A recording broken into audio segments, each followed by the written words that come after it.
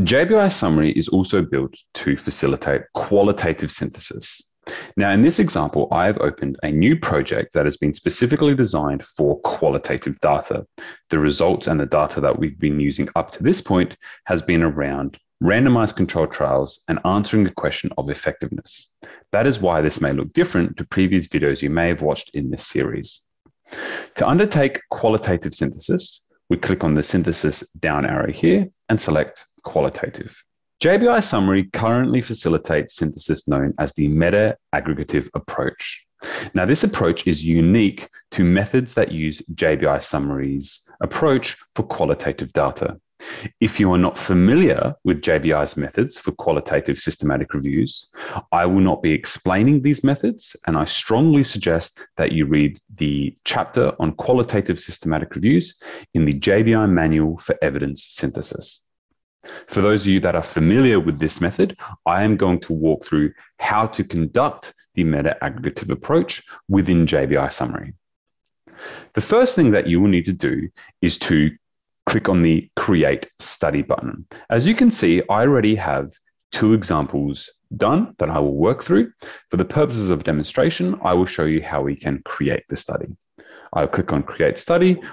I will just enter the title, example in the year 2000, and click on this blue button to save.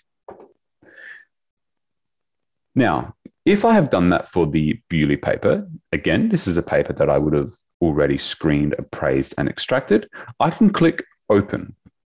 Now, what you'll see is a list of findings. These are findings from the qualitative piece of work itself and the illustration that accompanies that finding. We then also have a drop-down arrow to determine whether the illustration is credible, not supported, or unequivocal of the finding itself. For every finding for one particular study, remembering this is the Bewley paper, I have got my finding, which is the verbatim words from the paper itself, and I have assigned it a level of either unequivocal, credible, or not supported. I would do this for every study that I've included. So I've also done this for the Hunt study. Once I've created my findings under this Studies tab in the Synthesis pane, I can go to the Categories. To create a category, I can click on this green Create Category button. I can enter the category title. For example, I will just write title here, and a short description as to what this category is going to be. I then need to assign my findings that I created under the Studies tab to a particular category. I can do this by selecting the finding and clicking the Assign selection. So for example, the finding of increased cognitive and emotional impacts, I can assign this selection to emotional impact for caregivers. I'm going to do this for the finding of personal impact to emotional impact for caregivers and the finding of uncertainty. Now, these findings came from the creation under the Studies tab. Now that I've assigned all my findings to categories, I can then create synthesized findings. Now, I do this by selecting the Synthesized Finding tab up the top. To create a synthesized finding, I again would select this green Create button, enter the title of the synthesized finding, and a description for that particular synthesized finding.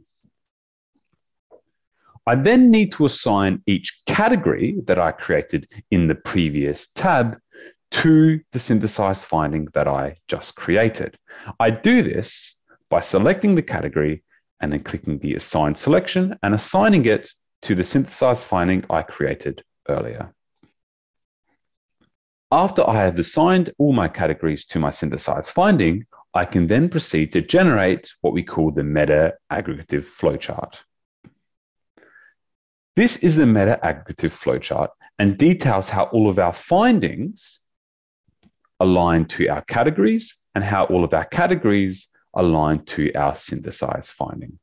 As you can see, as I'm hovering my mouse over the flowchart, I can export the synthesized finding as either a JPEG, a PNG, or an SVG file. I can also change the color in which this meta-aggregative flowchart appears, which may be useful if you have multiple different synthesized findings that are going to be present in your systematic review.